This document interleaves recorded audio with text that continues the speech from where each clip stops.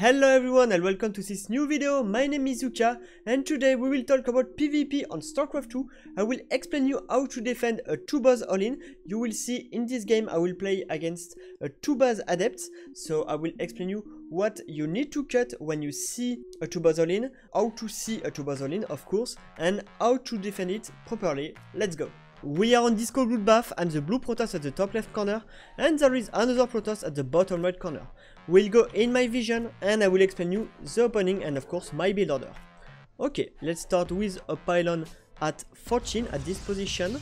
It's really useful to do this kind of wall, so pylon here, gateway, because you can hold the 2 adept pressure and you will see some of this kind of pressure in this game. Okay.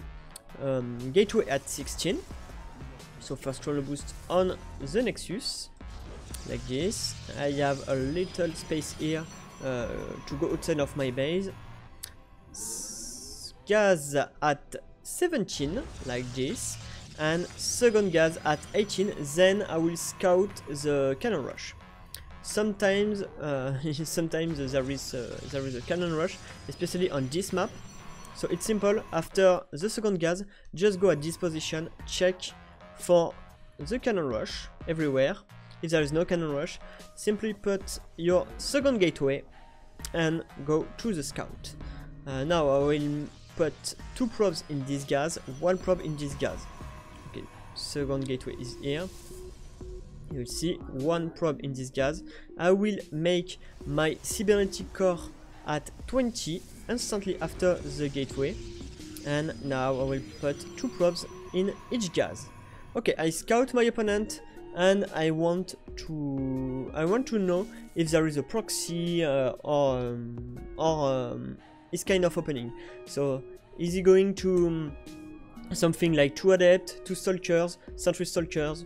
I want to check this. Don't forget the second pylon, like me. So second pylon here, it's very useful to put it at this position because you can do, for example, a shield battery at this position, and it's very useful against Oracle. And you can hide some tech, why not? So my units will be sentry stalkers. Sentry stalker, it's really useful because you can have a really fast scout and you will be able to hold almost everything with this kind of opening. So as you can see, I scout him.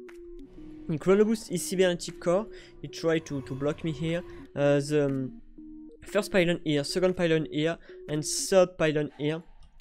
So this is okay. It doesn't look like a proxy, but I will scout again. So now what I will do is a pylon here. So this kind of pylon is really good because you can see what units are going outside of the 2 gateway. If there is a double chrono boost, it's probably a 2 adept. If you see only 1 unit out of the gateway, like one stalker, it's probably a sentry stalker. And most of the time, if there is a 2 stalker, you will see 2 stalker going out the gateway. But if you can, just check as soon as your units go out of your gateways, check his base, and you will see them at the same timing. So here it's a stalker sentry because there is 1 sentry. It's you can't really do a 2 sentry opening, or sentry adept is really uncommon. So here it's a sentry stalker. I can cancel my pylon, and what I will do is double adept. Why double adept? Simply because with a sentry stalker opening, I will have enough time to counter me. So against a sentry stalker opening, I love doing a double adept after my sentry stalker. But if he does something like double adept or double stalkers, I will simply do double stalker. So as you can see, I did only 1 chrono boost on my economy, and I keep my my energy for this kind of build. So of course here it's 2 adept. If he does something else, I will probably chrono boost my cybernetic core and chrono boost my Nexus. Okay, and with the sentry stalker opening, you can expand fast because it's really defensive opening, so you can totally expand. there is almost no risk of all-in this kind of situation. Against a double stalker opening, I do a fast robo, and against a double adept, I will expand fast, but I will yes, I will do 2 more units before expanding, because it's a fast tech. So as you can see, I go to the opponent base. Now I can do my my sentry to scout him, but to be honest, when I do double adept after sentry stalker, I will simply scout a little bit later, because my adept will be my my first scout. Okay, so now I do 2 more units, so sentry stalker. I think that sentry stalker is really good, because you will have 2 sentry to scout him. You will see every switch of tech, because you will have a constant scout. Okay, so I try to go to his base. So as you can see, after my unit 5 and 6, I do my robo, and I will scout him with my phoenix. I will add a forge if I see an expand. Don't do a forge if you don't see an expand. Really, don't do them. So now I will try to kill something. So if I can't go in his base, I will simply kill his sentry. It's a good pick. It's just a good pick. So if you can't really do anything, just try to kill a unit like this. Just try to kill it. Here, oh, I did a little miss on my rally point. So as you can see, there is an oracle, but an oracle this timing, when you see a sentry first as unit, it's obviously a fake oracle. It's an hallucination. So with my phoenix, I scout him. So I see that the robotic is here. Only 2 gateways. He's doing some stalker. It's really good if he does stalkers, simply because it's a trash unit in the mid and late game in PvP. So the more stalker he does, the better it's for you. And there is no forge, and he does another stalker. So okay, at this timing I can do my forge, because I'm safe. He can't really attack now. There is no signs of big unique production. I try to attack him again with my adept. As you can see, I go in his base, I check. I want to find his army. I want to force him to do some mistake. So here, as you can see, he keeps his probe in his base. So this is really bad in terms of economy for him. I try to do some damage. I don't kill any probes, but no problem. In terms of economy, I'm way better at the moment. As you can see, I have the same amount of probes, but I have my forge, and I already have my +1 started, and my first immortal is coming. So it's a good position for me. It's a really good position for me. Okay, let's go back to my vision. So as you can see, I try to scout constantly with my hallucination.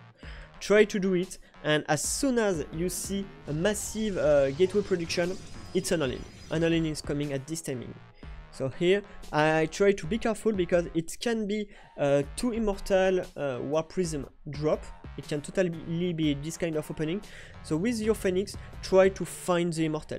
If you see that the immortal is still here, and this is that there is only 1 immortal, it's okay. The drop isn't coming. Okay, I try to scout him again and try to find gateway, but no gateway. Only the third gateway is started, but the Twilight Council has just started. So it's okay. He will try to do a push in the Twilight Council timing, and this timing will be a little late. It will be a little late. Okay, so now I can just make more immortal. Just make more immortal and add your Twilight Council, because you see you saw the Twilight Council from your opponent. So you can do it. You can simply do it. And scout. It's probably the most important thing. Try to never cut your prop production. Simply never do a mass gateway production if you don't need it. Okay, I keep my 2 immortal at this position in case of immortal drop, but here I will switch them. So I have my shield battery. I can warp units. So 3 stalker will be more useful here and my immortal will be more useful at this position. I scout him again with my phoenix, and look, there is a gateway explosion. So it's simple. There's 1, 2, 3, 4, 5, 6, probably 7 gateway that are made. The Twilight Council start attack. So it can be, at this timing, it can be charge or glaive. At the moment, glaive is really strong, so it's probably glaive, but at the moment I really don't know. I simply really don't know. So okay. I scout him. So now I will do gateway explosion 2. I need it. I simply need it, and I will just cut my immortal production after my third immortal. When you see an all-in coming, an all-in based on charge or glaive or something like this, you don't really need immortal. You don't need them. In this kind of situation, you need adept and you need archons. Archons are strong against boss tech, so you need it. You need them. Just one archon is more than enough to hold them. Never forget it. Never forget it. Okay? So just do your gateway explosion as him and play mirror. You don't need to expand if it doesn't expand. Simply. As you can see, I constantly scout with my phoenix and I try to find his army, and if his army is coming to my base, simply. So with this phoenix, I scout again. I try to check his tech. So yes, there is another gateway. And I will probably try, yes, I found the warp prism. So when the warp prism goes out of the robotic, the all-in is coming. It's simple. The all-in is coming now. So as you can see, I will check the map. He has 3 stalker, he has 2 immortal, 4 sentry, and only adept.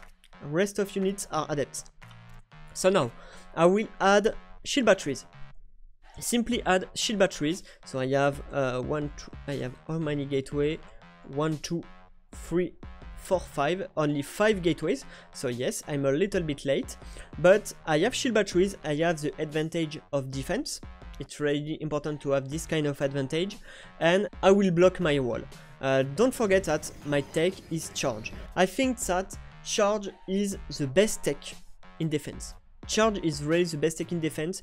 It's good against glaive and it's good against charge lot. So now simply try to split your units and try to take a concave to have the best fights. Simply try to have the best fights and split your shield batteries. 1, 2, 3. You can do 5 shield batteries if you feel unsafe, but don't forget to make units. Never forget to make units, and it will be really okay. As you can see, I do 1 archons before it's coming. 1 archons and more zealots. Simply more zealots. Let's see, I will do more zealots as soon as I can. He's trying to go in my base, so I have blocked this path. It can't really go in my natural, and I will use my golden shield to have a better defense.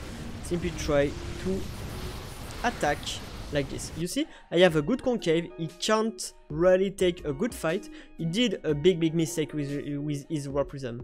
The warp prism should be at this position. Its ray should be at this position. So now I try to focus his warp prism, and look, the fight is simply really easy. Archons is a good tank. It's a good tank and is really good against adept in this situation, but against zero charge it will be really good too.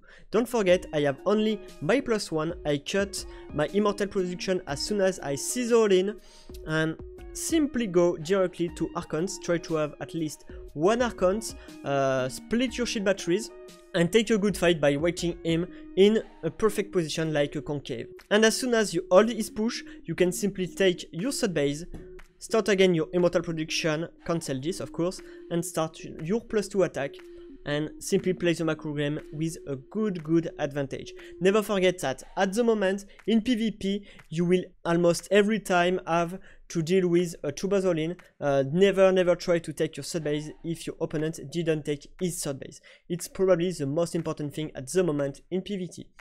I hope you like this video. Thank you for watching. If you have any questions, you can ask them in the comment section below. You can of course subscribe to my channel. Thank you again for watching. Bye.